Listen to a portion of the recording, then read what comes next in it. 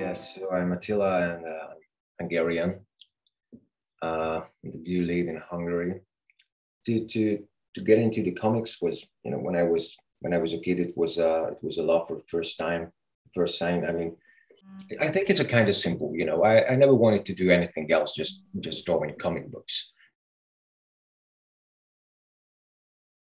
So we had to draw, every skeletons, everything, and in the second year you draw every muscles with the bones together and in different angles, whatever. And after a while, you have to draw from memory. For example, you have to draw on a table in a life size from memory a position of a human with a skeleton and with the muscles on it.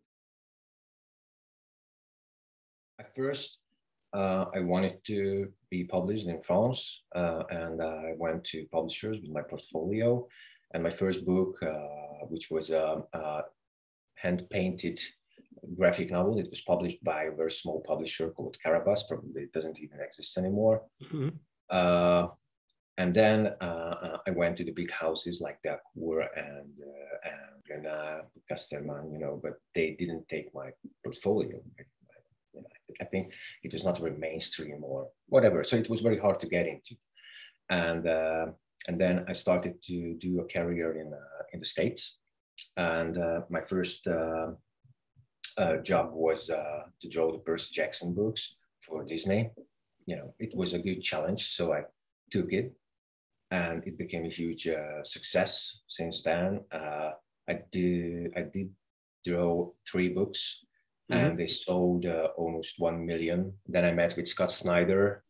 Scott is probably, I don't have to introduce him, I guess. And we did a book together called Severed. There was a book a few years ago called the best 100 graphic novels of all time, selected from the American market. And the Severed was in this selection. Then I did draw a Conan for Dark Horse, and they offered me. It's an interesting story because they offered me the Dark Horse to draw Alien. They relaunched the series, and then I decided I prefer to do a French book. So I said no to Dark Horse for an offer which was huge. So when my career started to go up in the States, I decided to come back to the European market. I love the story. I love the atmosphere. There's many good things I can draw.